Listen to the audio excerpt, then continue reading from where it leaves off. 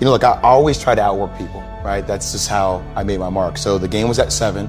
Like, you know what? I'm gonna come to the Staples Center because we're playing. This is when the Lakers had Kobe and Shaq. Okay, this is like the championship Lakers. I was like, you know, I'm gonna get there at 3 o'clock, and I want to make sure I make 400 made shots before I go back into the room, and then I sit in the sauna and I get ready for the game. Who do I see? I see Kobe Bryant, already working out. So once I set my foot across that line, I started working out, and so I worked out for a good hour and a half. And when I came off after I was done, I sat down, and of course I still heard the ball bouncing. I look down, I'm like, this guy's still working out? So he was working out. Like, it looks like he was in a dead sweat when I got here, and he's still going. And it's not like his moves are nonchalant, lazy. He's doing like game moves, you know?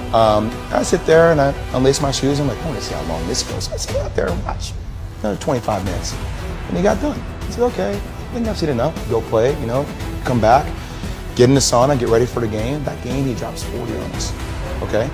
And after the game is over, I'm like, I have to ask this guy. Like, I have to understand, like, why he works like that. Right. So after the game is over, I'm like, hey, Cove, like, why were you in the gym for so long? He's like, because I saw you come in.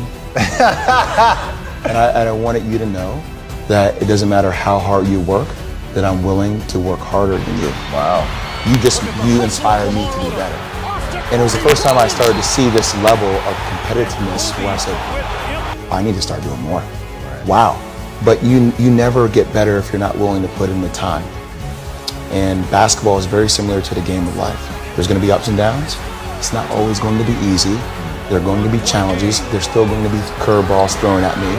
But if you put in the work and you constantly put in the work, that's the only way you're going to grow.